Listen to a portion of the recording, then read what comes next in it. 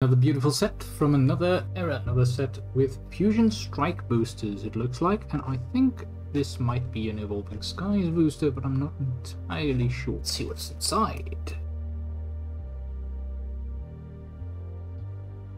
We get the Hoopa V promo card, 7/6. It's nice, nice. Then we get the Jumbo card, of course.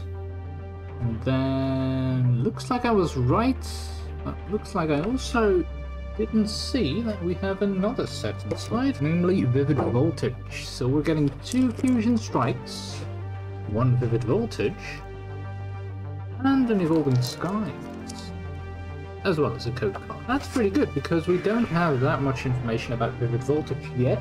We've only seen 2 packs of those. I'm hoping that we'll get some more info this way. But let's start with Fusion Strike, because that's obviously where it's at the moment to start with. Water Energy. Adventurers discovered a Schoolgirl, Luxio, Meowth, Meryl, Mudkip, Sandshrew, Kufant. The reverse is a Sandshrew. The 2 Sandshrews in the same set.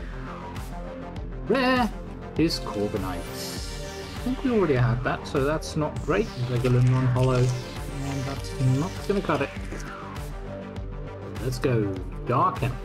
The Dancer, Pango, Graplock, Toxel, Totodile, Boonieri, Clobbopus, Tynam. Versus a Meryl, Cinderace VMAX. Ooh, we got a hit. We got a big hit. That's cool. Nice. Oh, that's gonna pull it up, I think. Right, Vivid Voltage.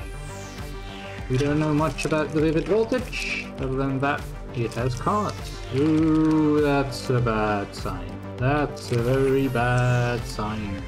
Right, Metal Energy, a Rocky Helmet, Galvantula, Duello, Pimicho, Nincada, Voltorb, Rockruff, Wishma. Reverse is a Regirock. Rare, it's not going to be great. Electros. Right, maybe the Evolving Skies is going to compensate for this? Oh, looks like it's not going to compensate for that. That is the wrong color code card. I don't know why they did that. Right, Water Energy, Ursaring, Russell, Rescue Carrier, Scraggy, Feebas, Hitmonchan, Slackoff, Petaloo. Reverse is a Stoutland.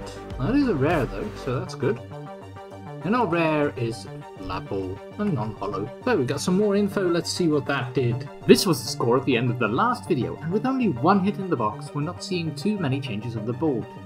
Every set is staying in its lane, and the average values have moved only slightly. We did get a promo card for the collection though, and that's always a nice addition. I hope you found this interesting and it gave you a little bit more of an insight in what this box from Sword and Shield era had to offer. Are you a Hoopa fan? Did you expect more from this box? Leave your view in the comments, and if you liked this video, please like the video, subscribe, it really helps the channel. Thanks for watching, and I'll see you in the next video.